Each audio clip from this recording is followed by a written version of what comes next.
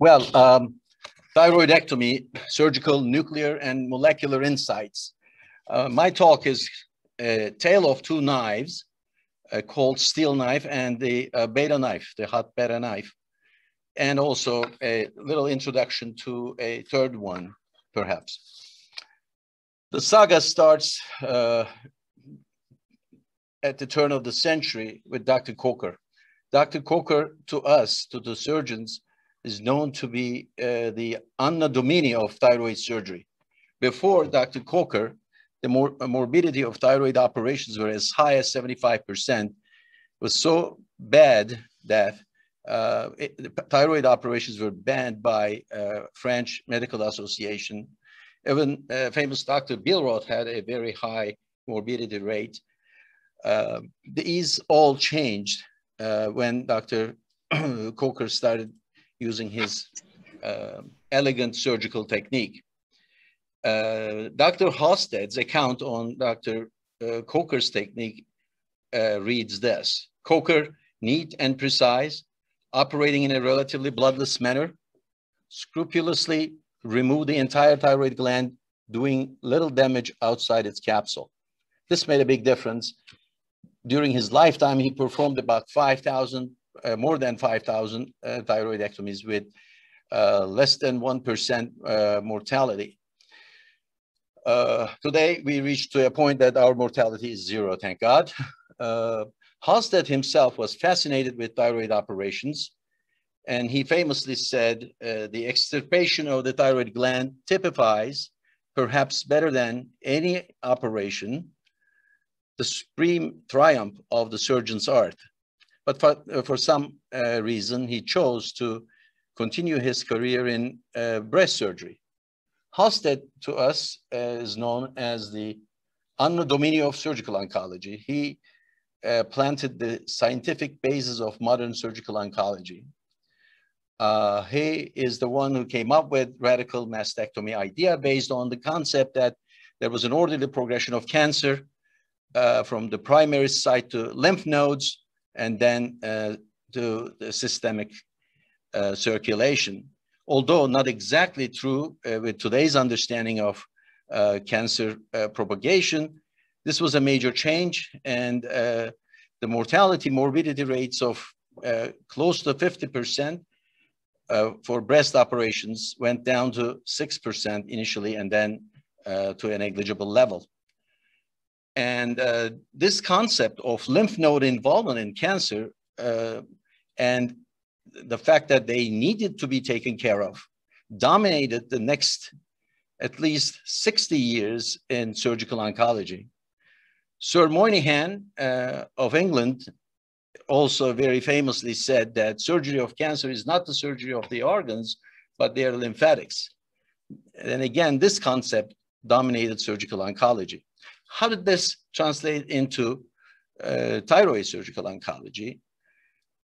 One of the giants at the time is Dr. Frank Leahy. These are the quotations from him. When the carcinoma has involved one lobe, it is unnecessary to perform a total thyroidectomy and remove the unaffected lobe, 1940. But then he makes a comment on the neck dissection and says, radical and extensive neck dissection should be done. This figurement is one of the prices patients must pay to obtain the benefits of radicalness of the operation, 1949, 9 years after.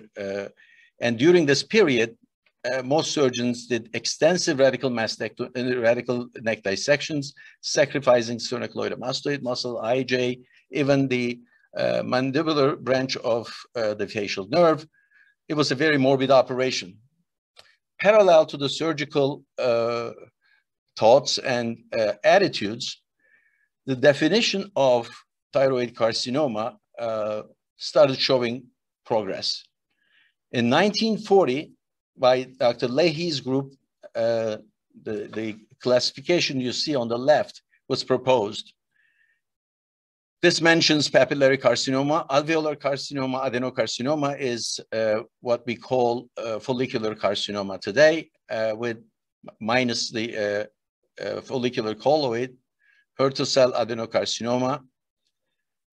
The person who is not all that well known to many young surgeons is Dr. George Cryle. He was the first one to oppose this radical approach to thyroid cancer operations. Very insightfully, he observed that most papillary thyroid cancer patients had a very indolent course. They did not die of cancer. They did not suffer extensive nodal metastases and neck disease. And throughout his life, he opposed the radical approaches at the time dominated the field, initiated by Dr. Halstead, and he proposed more conservative approaches. The classification of thyroid cancer by him included, again, papillary carcinoma and non-papillary carcinoma, under which he places adenocarcinoma, angioinvasive adenomas, and undifferentiated carcinomas.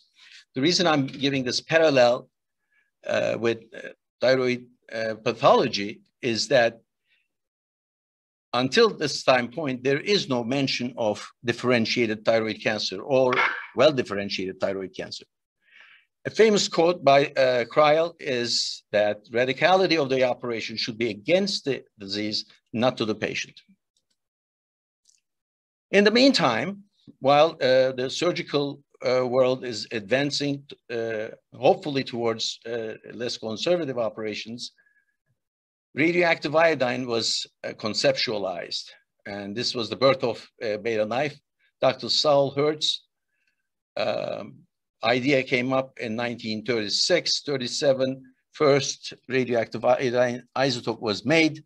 And in 1941, the first hyperthyroid patient was treated with radioactive iodine by Dr. Hertz. Since the beginning, everybody was interested in treating thyroid cancer with radioactive iodine. And this is a paper that was published by Dr. Hertz in 1946. He had some ideas, but he had some concerns about thyroid cancer and treating thyroid cancer with radioactive iodine. He says, certain tumor types do have limited capacity for retaining radioactive iodine. These iodide-retaining types are the exception and would seem that in only such cases in which one can demonstrate such favorable uptake by tracer studies is the hope of radiotherapeutic dosage to be entertained, 1946. He has serious concerns that thyroid cancer may not accumulate enough radioactive iodine and be treated successfully.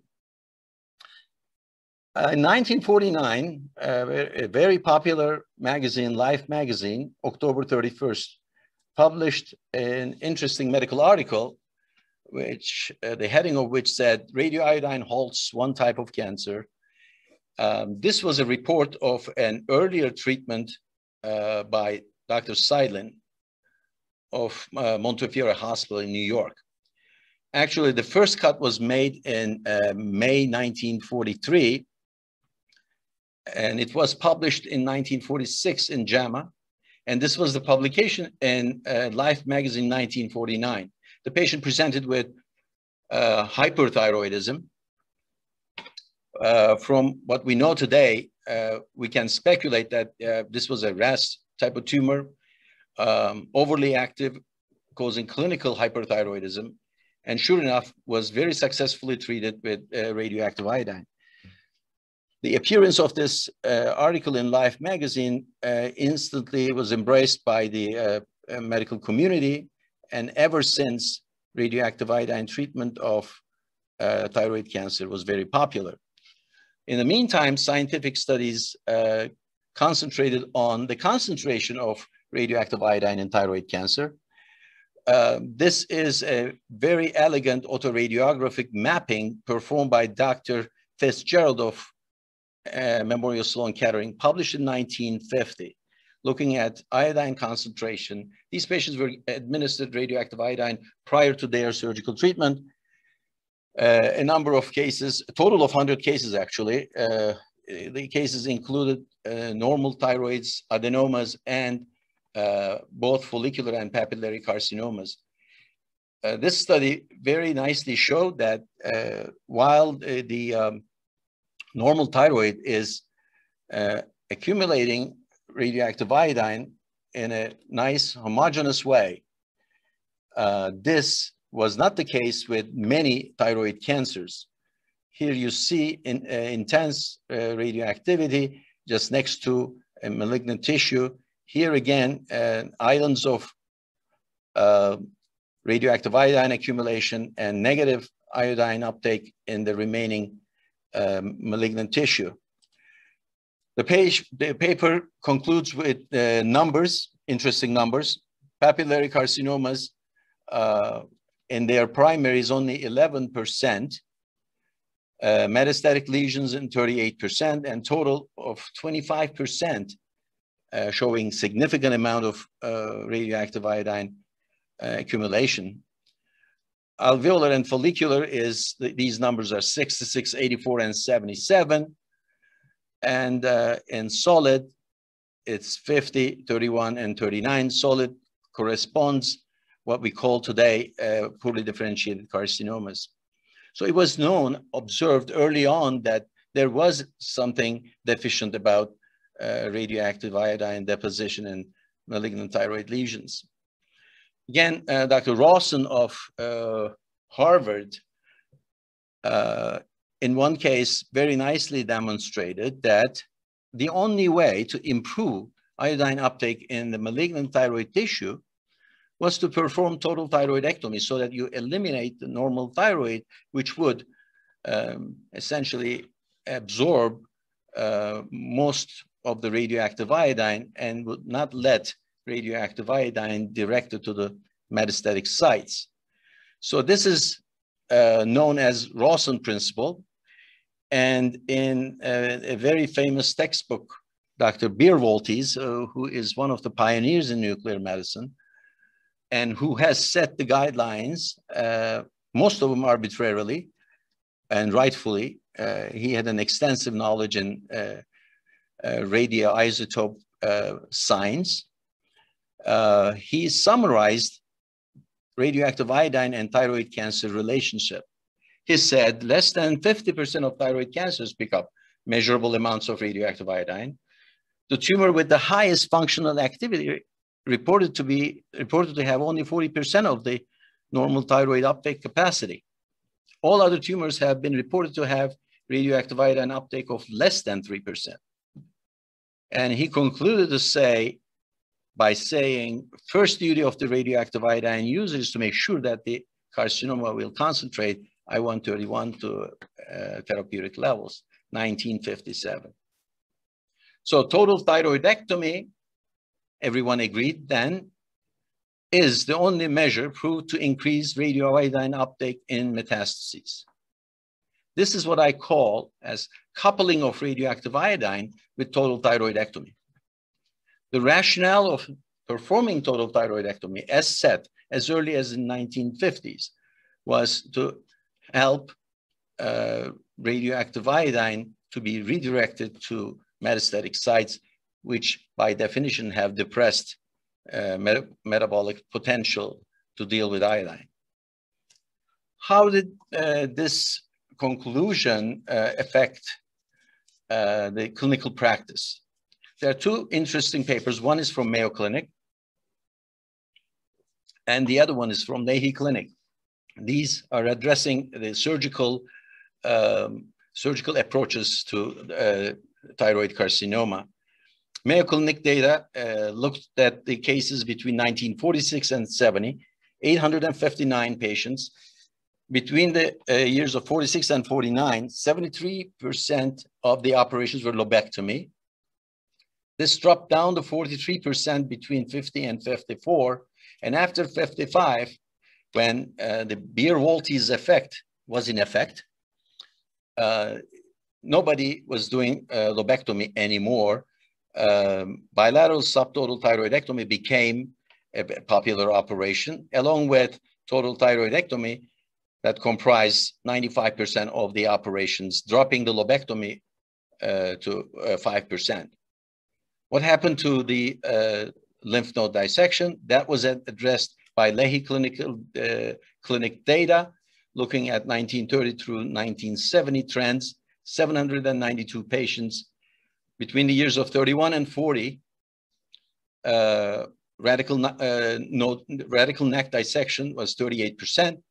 This went up to 88% during 41 and 50, peaked at 92%, and 51 to 60. This was the heights of Halstedian concept dominating surgical oncology. And it started going down drastically between 61 and 70. It went down approximately a little over than 50%. And this is what I call the Crile effect. Today, we reached to a point that up until recently, up until the 2009 guidelines, we used to do standard routine central neck dissections. That was put on trial. And the routine use of central neck dissection, selective neck dissection, is also not being performed at the present time. How did we end up with this well-differentiated thyroid cancer term?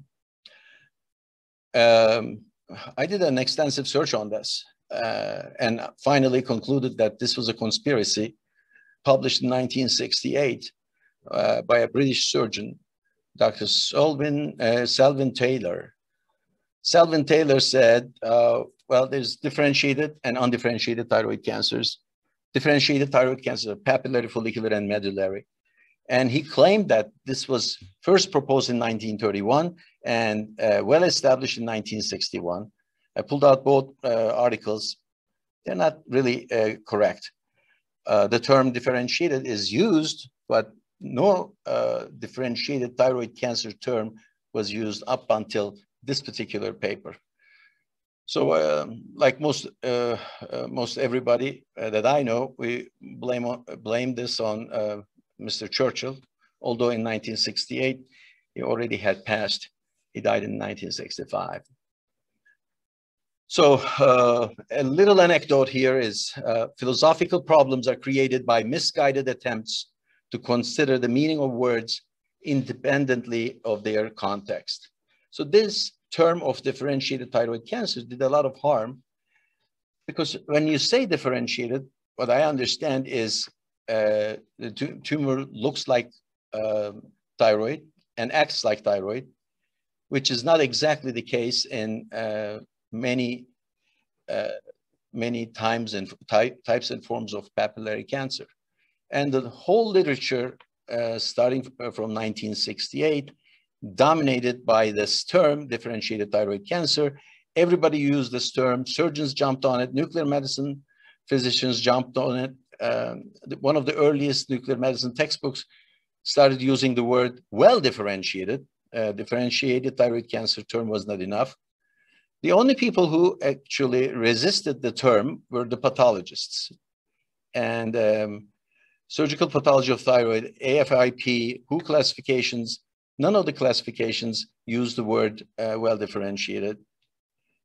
And then finally, the term made it to ATA guidelines. All 2006, 9, and 15 versions have the differentiated thyroid cancer term.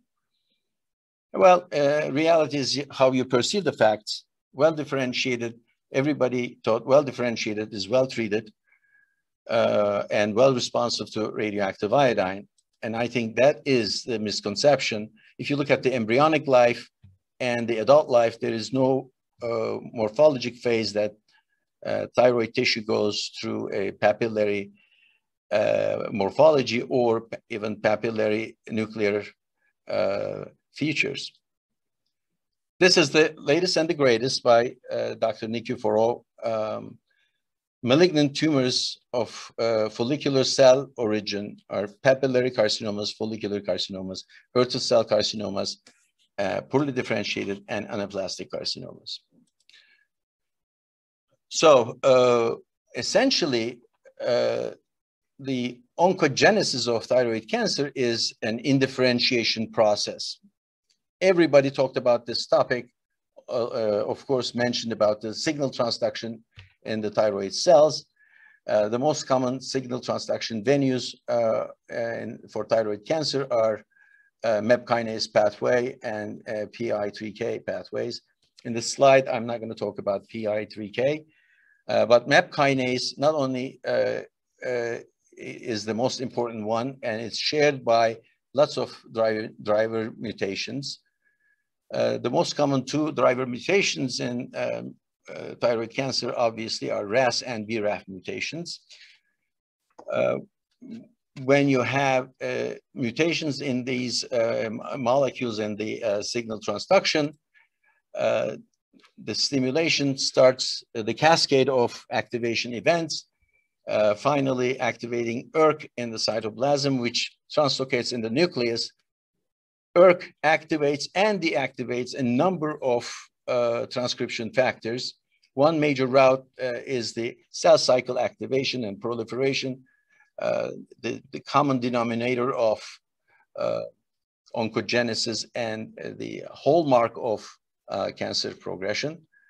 ERK also shuts off the transcription factors involved in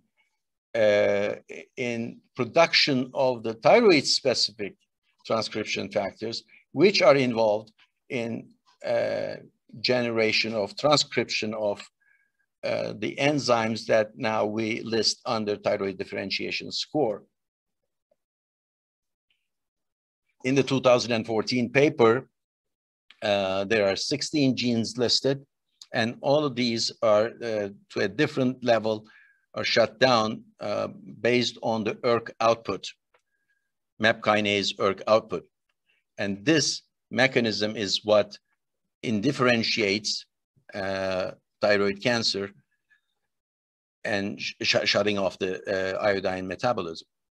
There is a clear reverse relationship with ERK and TDS. Higher the ERK score, lower the thyroid differentiation score. This has been demonstrated many times. Dr. Fagan nicely showed the same. We actually took the raw data and run it in our computer and obtained the same findings.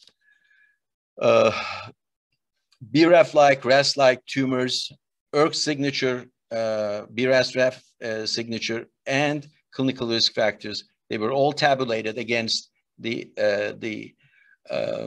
heat map of thyroid differentiation gene expressions. BRAF-like tumors have suppressed differentiation gene expressions, whereas RAS-like tumors preserve, to a decent degree, the iodine handling capacity. On the far right, this is the normal thyroid expression. Again, TDS is inversely related with ERK, and in RAS-type tumors, the TDS is well preserved as opposed to BRAF tumors. BRAF tumors and TDS score correlation. So therapeutic and theranostic and therapeutic power of radioactive iodine. In lieu of all these observations and revelations, where do we stand in terms of radioactive iodine therapeutic power? Well, differentiated thyroid cancer is, in my opinion, a misleading term. At best, it's a misdifferentiated thyroid cancer. The fact that it has a nice papillary structures doesn't make it a well-differentiated. As far as I am concerned, well-differentiation refers to handling of iodine physiology. Therapeutic significance of total thyroidectomy is coupled on to radioactive iodine therapy.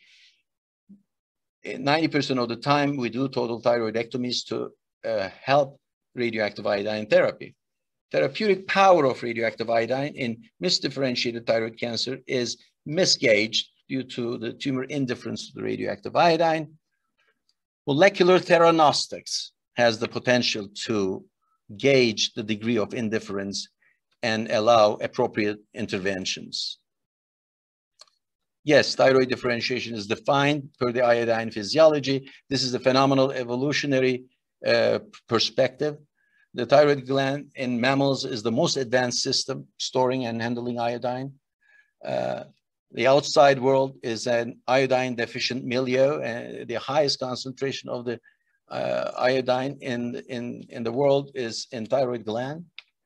It's a result of an endless adaptation of millions of years of evolution, starting from primitive marine animals when they left the sea and went on to the land. Molecular profile and TDS of profile of thyroid cancers in different types of cancers in a different publication. This is a more recent publication, 2009. Follicular adenomas and micro-invasive follicular thyroid cancers, they preserve their thyroid differentiation ability, whereas widely infiltrated follicular thyroid cancers drop significantly.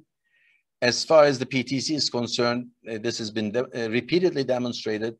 BRAF type has almost universal depression in thyroid differentiation. RAS tumors, to a reasonable extent, maintain their radioactive iodine differentiation. ATC is obviously completely shut off, and comparison to the normal thyroid. Aggressive cancers molecular profile, there's a disparity between morphology and thyroid differentiation score. One could interpret this data differently. The way I see this data is as follows. Now, there are different types of cancers listed. ATC is what I put yellow around these squares. Most of the ATC tumors are in the lower TDS score zone, but interestingly enough, there are ATC tumors also represented under reasonable TDS numbers, along with BRAF tumors, even some of the RAS tumors. So this tells me that there is a potential even in the most seemingly undifferentiated, morphologically definitely undifferentiated forms. There may be a preservation of the potential of redifferentiation. This is obviously a speculation. Hurtle cell cancer, the situation in hurtle cell cancer also deserves more careful approach. There is minimally capsular invasive types and widely capsular invasive types differentiated with distinctly different clinical outcomes. And the group with unfavorable thyroid differentiation score, 60% of them are hurtle cells with wide capsular invasion, and 40% is with minimum capsular invasion. What's interesting is the widely capsular invading type, 6 out of 21 in this publication, they were under the favorable TDS category. The role of radioactive iodine in hurtle cell is very controversial. Most withhold radioactive iodine. Some people just take the chance or and administer radioactive iodine. This study shows that there is a potential to be investigated, and perhaps the same mechanisms of reversal of fortune could apply in hurtle cell carcinoma as well. All the recurrences were in the unfavorable TDS category of note. Now, the current risk stratification is a prognostic risk stratification. ATA, low risk, intermediate risk, and high risk categories 2009, additions in 2015. And this classification is further refined by Dr. Tuttle, and you listened to his talk earlier this morning. We are getting better and better in prognostic risk stratification. The problem with prognostic risk stratification is that it aligns the intensity of the therapeutic interventions, including surgical treatment and subsequent radioactive iodine therapy and TSH suppressive therapy, with clinical outcome risks. This typically results in more aggressive interventions for high-risk patients and less aggressive therapies for low-risk patients. And unfortunately, as Dr. Fagan nicely showed, in most high-risk patients, tumor is less differentiated to respond or less responsive to radioactive iodine. So the total thyroidectomy being linked to radioactive iodine treatment is then less likely to achieve its primary goal. Furthermore, prognostic risk stratification, although it's improving, it creates this inconsistent treatment outcomes. Inconsistent treatment outcomes is the result, is the reason for what I call an equipoise, not having an agreement on the validity, efficacy of surgical treatment, extent of surgical treatment, and radioactive iodine treatment. To support this disparity between prognostic risk factors and theranostic power of radioactive iodine and the molecular profiles, looking at the clinically aggressive cancer profiles, ATA high risk, intermediate risk, and low risk categories, most of the high risk patients are in the zone of more negative TDS values, 80%, and in the low risk category, the negative values are 30%. This creates a mixed bag, mixed package. And this mixed package is the source of the equipoise.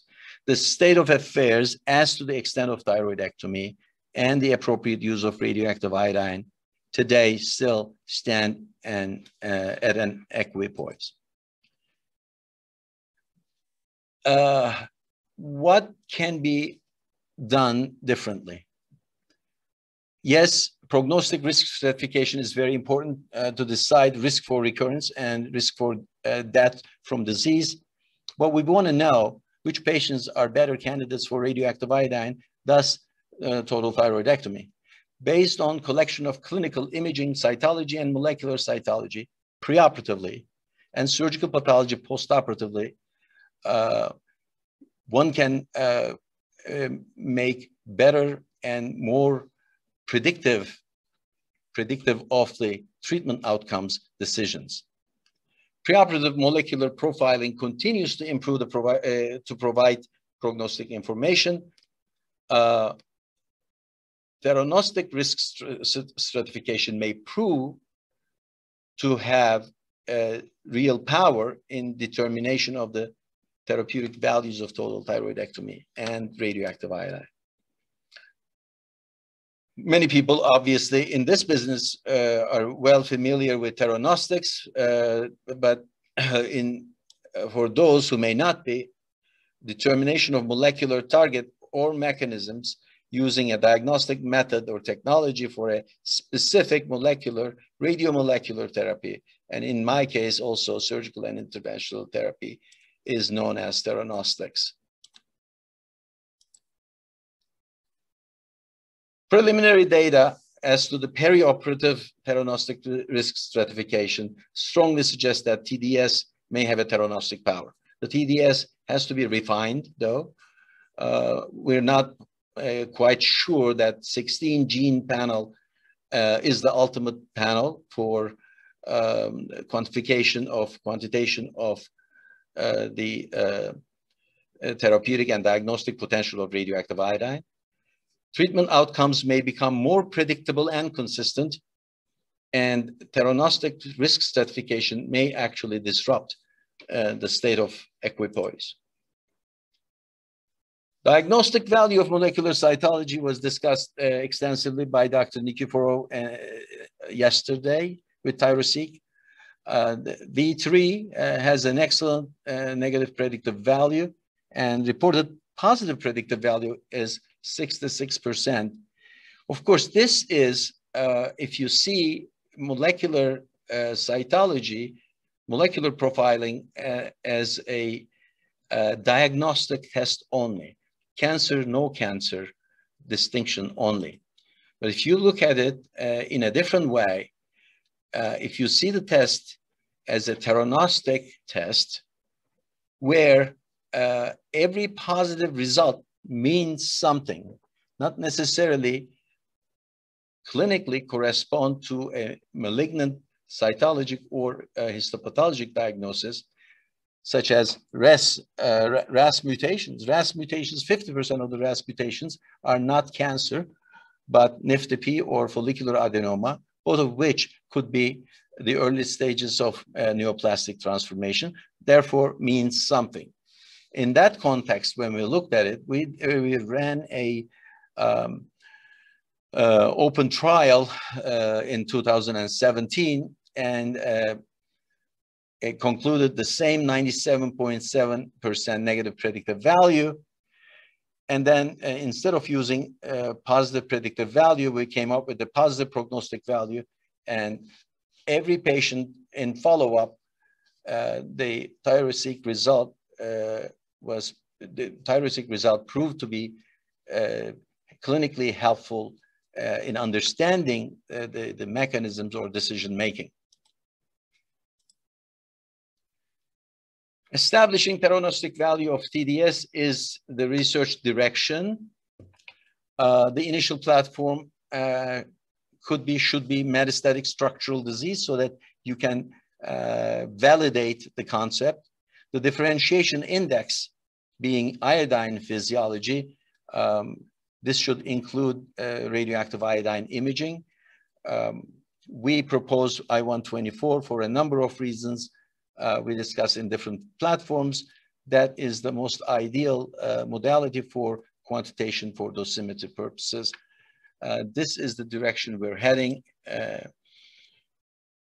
And it is time to redefine the appropriate coupling of surgical treatment and radioactive iodine therapy in the context of theranostics. Molecular theranostics refers to selection of appropriate therapeutic interventions based on patient and tumor-specific data regarding genomic alterations and their transcriptomic and proteomic expressions, which are the primary determinants of radioactive iodine oncophysiology. It has the potential to devise patient-specific interventions, including surgical treatment and radioactive iodine treatment. Molecular theranostics comprises of molecular cytology, molecular pathology, and molecular imaging. Well, last word on coupling of radioactive iodine with total thyroidectomy. This is my operating room. Everything is everything rhymes with 31, I-131. Patients are positioned in a 31-degree angle. Bowie is set for 31. And everyone is cognizant that 31 degrees, Bowie's at 31, 31. Everybody in the room is 31 years old. CO2's at 31. Who's at 31 as well. Yeah. This is to teach and remind young surgeons that total thyroidectomy for cancer is performed with having I-131 treatment in mind. I will end here. This is our Miami Thyroid Oncology Consortium third project on molecular theranostics that I mentioned earlier, looking at tumors, molecular profile, differentiation score, and kinetics by I-124. Thank you very much.